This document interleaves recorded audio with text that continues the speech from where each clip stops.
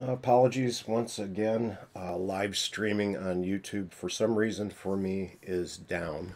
Uh, so I'm going to record this again and upload it quickly afterwards. Again, my apologies.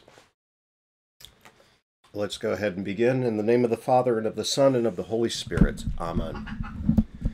In the morning, O Lord, you hear my voice. In the morning I prepare a sacrifice for you and watch. My mouth is filled with your praise, and with your glory all the day. O Lord, open my lips, and my mouth will declare your praise. Make haste, O God, to deliver me.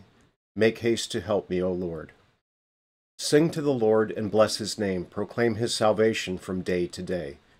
Give to the Lord the glory and strength. Give him the honor due his name. Alleluia, alleluia. Glory be to the Father, and to the Son, and to the Holy Spirit, as it was in the beginning, is now, and will be forever. Amen. Praise to you, O Christ. O come, let us worship him. I give you thanks, O Lord, with my whole heart. Before the gods I sing your praise. I bow down toward your holy temple and give thanks to your name for your steadfast love and your faithfulness. For you have exalted above all things your name and your word. On the day I called, you answered me. My strength of soul you increased. All the kings of the earth shall give you thanks, O Lord, for they have heard the words of your mouth. And they shall sing of the ways of the Lord. For great is the glory of the Lord. For though the Lord is high, he regards the lowly, but the haughty he knows from afar. Our Old Testament reading today is from the book of Judges, chapter 4, beginning in verse 1. And the people of Israel again did what was evil in the sight of the Lord after Ehud died. And the Lord sold them into the hand of Jabin, king of Canaan, who reigned in Hazor. The commander of his army was Sisera, who lived in Harosheth Hagoyim.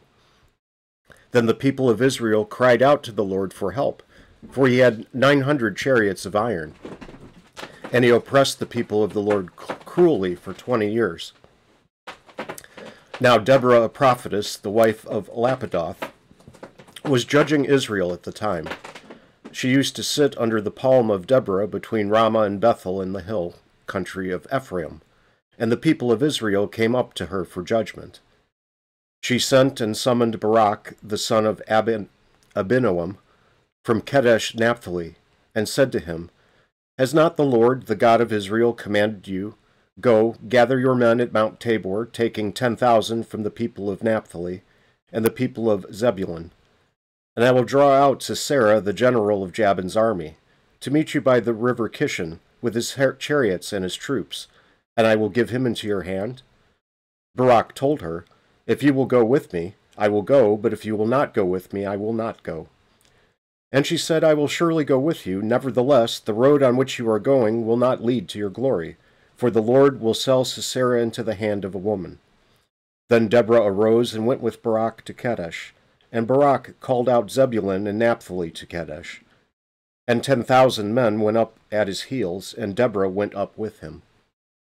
Now Heber the Kenite had separated from the Kenites, the descendants of Hobab, the father-in-law of Moses, and had pitched his tent as far away as the oak in Zaanannim, which is near Kadesh. When Sisera was told that Barak the son of Abinoam had gone up to Mount Tabor, Sisera called out all his chariots, 900 chariots of iron, and all the men who were with him, from Harosheth Hagoyim to the river Kishon. And Deborah said to Barak, Up, for this is the day in which the Lord has given Sisera into your hand. Does not the Lord go out before you? So Barak went down from Mount Tabor with 10,000 men following him. And the Lord routed Sisera and all his chariots and all his army before Barak by the edge of the sword. And Sisera got down from his chariot and fled away on foot. And Barak pursued the chariots and the army to Harosheth Hagoyim, and all the army of Sisera fell by the edge of the sword. Not a man was left. But Sisera fled away on foot to the tent of Jael, the wife of Heber the Kenite, for there was peace between Jabin the king of Hazor and the house of Heber the Kenite. And Jael came out to meet Sisera and said to him, Turn aside, my lord, turn aside to me, do not be afraid. So he turned aside to her into the tent, and she covered him with a rug. And he said to her, Please, give me a little water to drink, for I am thirsty. So she opened a skin of milk and gave him a drink and covered him. And he said to her, Stand at the opening of the tent, and if any man comes and asks you, Is anyone here? Say no. But Jael, the wife of Heber, took a tent peg and took a hammer in her hand. Then she went softly to him and drove the peg into his temple, until he went down into the ground where he was lying, fast asleep from weariness. So he died. And behold, as Barak was pursuing Sisera, Jael went out to meet him and said to him, Come, and I will show you the man whom you are seeking. So she went into her tent, and there lay Sisera dead with the tent peg in his temple. So on that day God subdued Jabin, the king of Canaan, before the people of Israel. And the hand of the people of Israel pressed harder and harder against King Jabin, the king of Canaan, until they destroyed Jabin, the king of Canaan. Our writing this morning is from a book published by CPH called What Luther Says.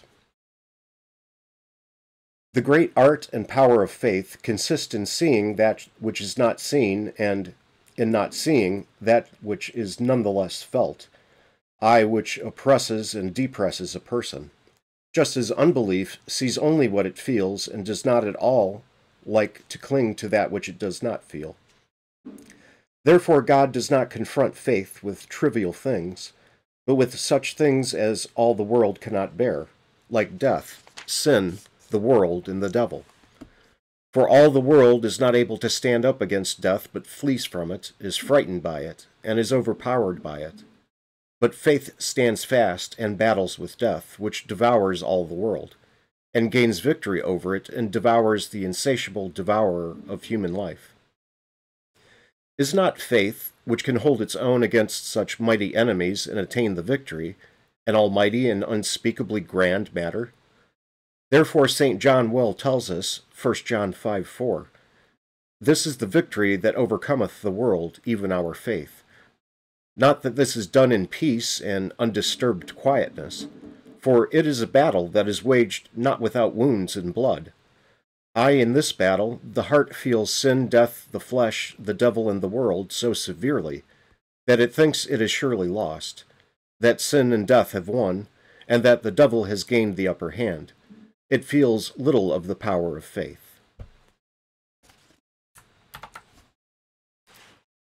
We join in the Apostles' Creed in the Lord's Prayer. I believe in God the Father Almighty, maker of heaven and earth, and in Jesus Christ, his only Son, our Lord, who was conceived by the Holy Spirit, born of the Virgin Mary, suffered under Pontius Pilate, was crucified, died, and was buried. He descended into hell. The third day he rose again from the dead. He ascended into heaven, and sits at the right hand of God the Father Almighty. From thence he will come to judge the living and the dead. I believe in the Holy Spirit, the holy Christian Church, the communion of saints, the forgiveness of sins, the resurrection of the body, and the life everlasting. Amen. Our Father, who art in heaven, hallowed be thy name. Thy kingdom come, thy will be done, on earth as it is in heaven. Give us this day our daily bread, and forgive us our trespasses, as we forgive those who trespass against us. And lead us not into temptation, but deliver us from evil. For thine is the kingdom, and the power, and the glory, forever and ever. Amen. Our Thursday prayer is about the sacraments. O Lord Jesus Christ, true King of heaven and earth, you promised to your church that the gates of hell would not prevail against her, and you still cause your word to be preached and your holy sacraments to be administered among us. But O Lord, the sins of your people obscure the majesty of your bride. Your holy vineyard is trampled, and your blessed sacrifice stands neglected. Many think themselves strong and despise the life-giving food that you have ordained for your people, for the forgiveness of their sins. Pardon all our arrogance, and do not come to us in wrath to remove the lamp of your word from before our eyes. O Lord, we pray you, Visit this vine which you once established for yourself, and renew us with the sun of your mercy and the water of eternal life. Give us a great hunger for the food of your true body and blood, and let all your faithful people ever be found in the apostles' doctrine, in the fellowship, in the breaking of your bread, and in the prayers. We implore you, O Lord, for our altar, that it may ever be a place where the medicine of eternal life, the forgiveness of our sins, strengthens us in body and soul, that disbelief and impenitence may stay far from all who come there, so that they may not eat and drink to their own judgment. O eternal High Priest, let the fruit of your Spirit grow in us, which is love, joy, peace, patience, kindness, goodness, faith, gentleness, and chastity. Cause us to live in holy conduct toward one another to the glory of your holy name, here in time and hereafter in eternity. For you live and reign with the Father and the same Holy Spirit, one God, now and forever. Amen. Lord Jesus, in our bold proclamation of the gospel, give us humility to know that those who hear us hear you, that those who preach and administer the sacraments stand in your stead and by your command, and whatever fruit is produced through our work comes from your gracious hand. For you live and reign with the Father and the Holy Spirit, one God, now and forever. Amen. I thank you, my heavenly Father, through Jesus Christ, your dear Son, that you have kept me this night from all harm and danger. And I pray that you would keep me this day also from sin and every evil, that all my doings and life may please you. For into your hands I commend myself, my body and soul in all things. Let your holy angel be with me, that the evil foe may have no power over me. Amen. Have a blessed day. Thank you.